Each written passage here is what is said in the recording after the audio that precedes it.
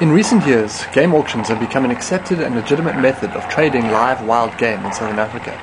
As more and more land is being set aside for conservation projects, established reserves are finding themselves in a great position where they can supply new farms and reserves with animals in order to re-establish populations where they once existed. Here we are, Eastern Cape Game Auction at a game reserve. Game farm owners from all over the country are arriving to buy animals for their farms and reserves and to network with other people in the industry.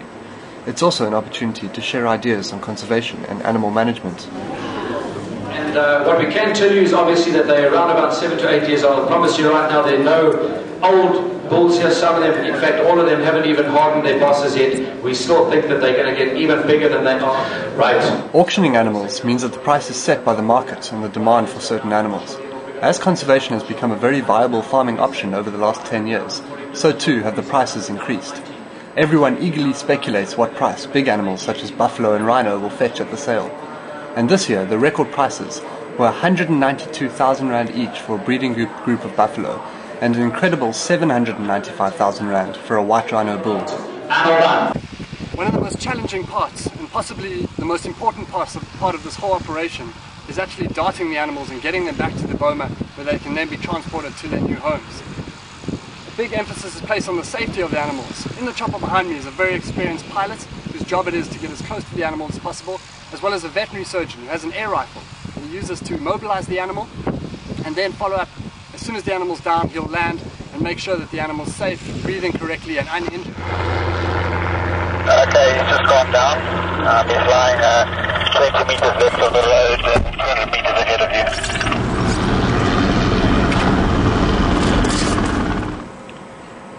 Once the animal has been darted from the helicopter, it takes approximately 5 minutes before the drugs take action and it is safe to approach.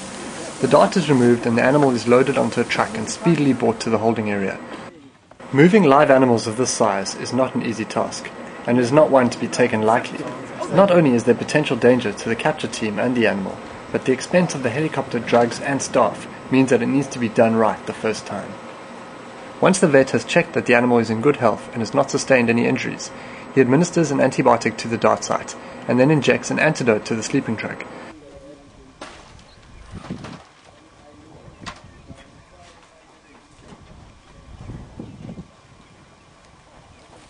It does not take long before the animal is awake in its pen. From there it will be transported to its new home and released once again into the wild. Ooh.